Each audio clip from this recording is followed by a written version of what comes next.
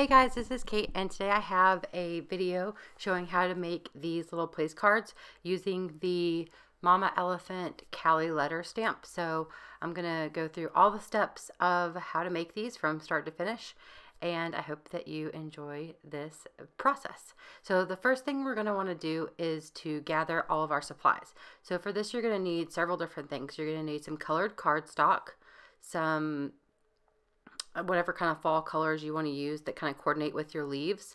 You're going to need some white cardstock to cut the little panel that's going to have the names on it. Some watercolor paper, because we're going to just do a panel of watercolor and then die cut that. So you're going to need the dies to create a little scalloped background and then the panel with the name on it, and those are both from Lawn Fawn sets. Actually, they're all Lawn Fawn dies. And then I'm going to use the Stitched Leaves Lawn Fawn dies also. There's 2 sets of leaves in here. And I'll have links to all the products below and probably on my blog also. So you're also going to need your watercolors. I'm going to use these Gansai Tombi watercolor set. Some water, of course. And I use 2 different paintbrushes. I use like a larger one and then a round one, and I have my craft mat there because I'm going to tape down my panel onto the craft mat to let it dry so it stays kind of flat. And of course I'm going to be using this stamp set here from Mama Elephant, and I believe I use some Versa fine ink, a pencil, and a T-squared ruler. So of course you're going to need adhesive and stuff like that also, but these are just the main supplies that you probably don't or maybe don't already have on hand or don't have right next to you. So the first thing we're going to do is to create our watercolor panel because we want it to dry while we're doing the rest of the steps. So I'm just taking some like micropore tape and taping it down to a Tim Holtz craft mat. It's just a piece of one. I've cut it down. And this is just going to keep it in place and keep it kind of flat while it's drying. And what I like to do is to go ahead and wet the area first with a big like flat brush.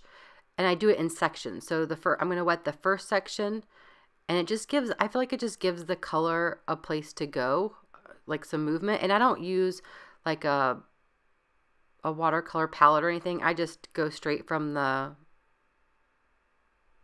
little pot of color to the paper. And I'm just mixing some different, there's only like one really good red in this set. There's a lot of like pinky reds and orangey reds. So I'm just kind of mixing those, and it looks crazy right now. I promise when it dries, it looks beautiful. And I don't believe I have a shot of it dried, but I'll try to insert a picture at some point in the video showing you what it looked like when it dried.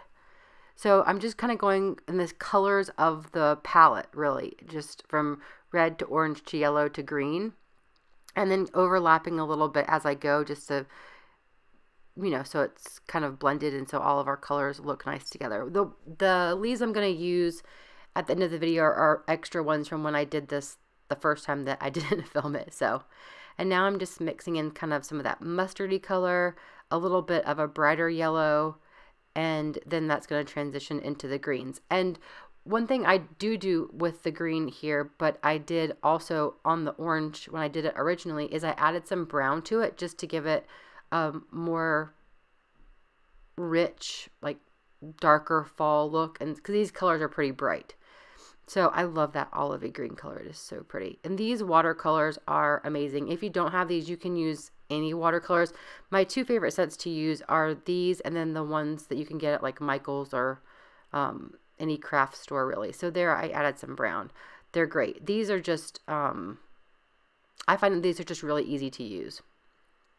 And they don't require a whole lot of water, although I used a lot of water here. So that's what the panel looks like finished, and I'm going to set it aside to dry. And while that's drying, we're going to work on preparing the card bases and doing all the die cutting. And we're going to die cut all the pieces. I've already gone ahead and done this ahead of time. So you're going to want to cut a panel that's 3.5 by 3, and we're going to score that at 1.75 in order to fold it in half.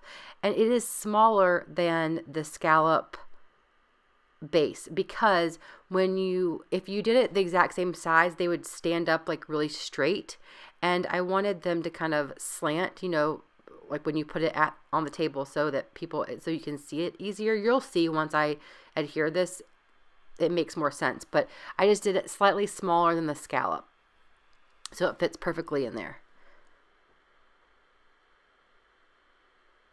And I just used some regular white, I think it's 110-pound cardstock.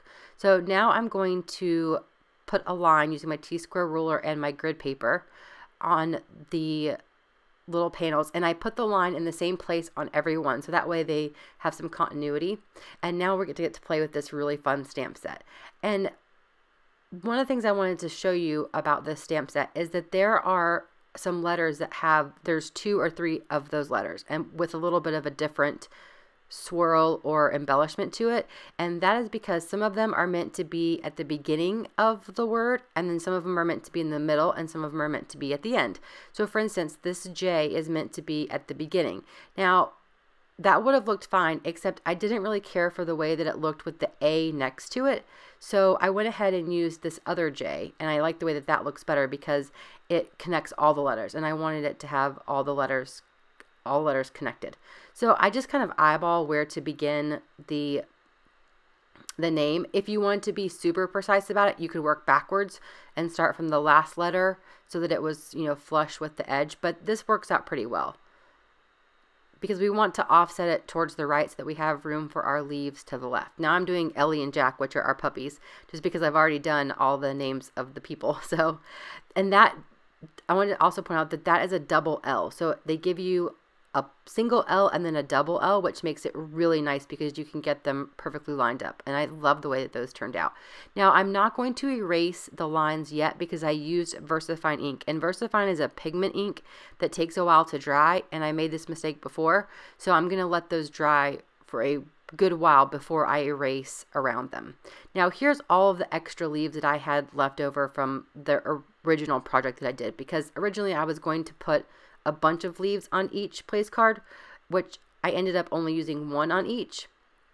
And I'm going to show you on these 2 how you could do it with a bunch of different leaves. So I'm just going to kind of erase the line that's not right underneath the ink, just so it looks a little bit nicer.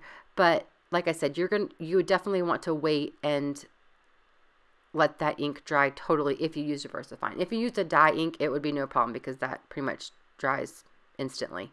So I'm just kind of fussing about arranging these leaves, and I'm going to use some different dimensions, some pop dots behind some of them, and then some of them I'm going to adhere just flat. But that's pretty much the gist of how to create these little place cards. They're super fun, and you could do this for any holiday.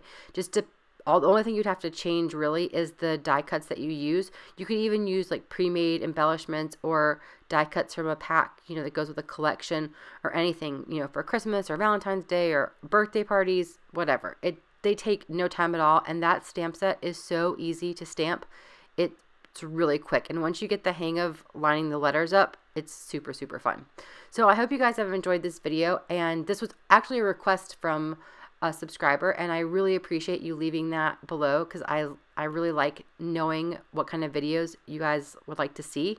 It takes away some of the nervousness of posting, because I know that at least somebody wanted to see it. But anyways, I hope you guys have enjoyed this, and I hope that maybe it'll give you some inspiration of how to use some of your craft supplies this holiday, at least for Thanksgiving, and I will see you guys all very soon. Take care. Thanks so much for watching. Bye.